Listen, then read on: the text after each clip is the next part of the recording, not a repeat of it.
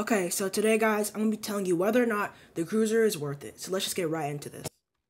First of all, let's talk about its speed. So compared to literally like the two other water vehicles, it's kind of slow. But at the same time, if it was on land, like not land, but compared to land vehicles, it's about the speed of the Model 3. But personally, the speed I would buy, like I bought it, clearly I bought it already, but if I had it, I would have bought it again because the speed is pretty good. Compared to the jet ski, it's a little bit slower, but it's still worth it. But then the location is where I have the problem. Since it only spawns at the cargo port and at the island prison, I mean, it's kind of not worth it because first of all, the only time you're going to be at the island prison is if you got caught, and if at that point you probably have mobile garage and you would just drive back onto land under the water, there you go. No reason to spend $35,000.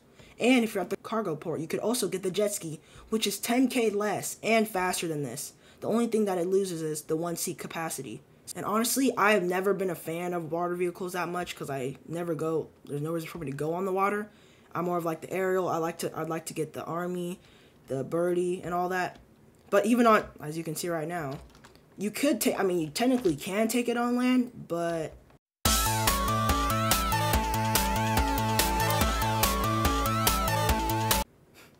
yeah, you see what I mean now.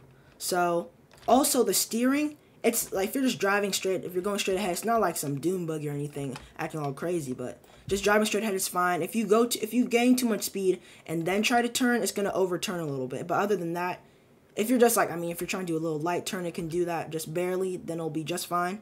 But I don't want to have to do, like, be thinking in my mind to do extra stuff just to make it turn normally like the jet ski would. So, overall, plus the fact that it's $35,000, which actually isn't a lot, but compared to the jet ski, that's $25,000, and is faster. And in my opinion, it just looks a little bit cooler. I probably wouldn't buy this. The only reason I would buy this is because if I was just say I'm stranded here, oh man, I just got arrested, I would jump out. I've thought like this has happened to me multiple times. So I've decided whether I personally do not have the mobile garage, so I was saying, would I rather sit here and spend $35,000 or swim to land that's like, I don't know, 45 feet away? I'm going to swim it, clearly. And even if you don't have mobile garage, you can still just spawn a Camaro or a Jeep. But in my case, I'm usually always playing with the K to the Pleb or LD Plays. So usually they'll just come pick me up in the Army or their Birdie. But I mean, in your case, if you're playing solo, which a lot of people are, then just spawn a Camaro or a Jeep. There's no reason to waste $35,000 on a vehicle you'll probably use once a month if you get stuck here. So overall, I would not buy this. I'm not saying it's not cool because in my opinion it is. I'm just not trying to waste the few dollars I have.